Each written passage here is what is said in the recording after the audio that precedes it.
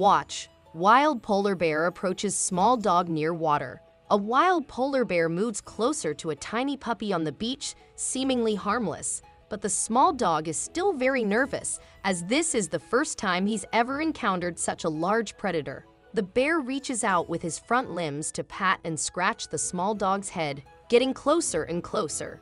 But eventually, the dog relaxes and lets the bear pet him, realizing that he poses no threat. This moment is a rare glimpse into the lives of these two animals, who usually exist on opposite ends of the food chain.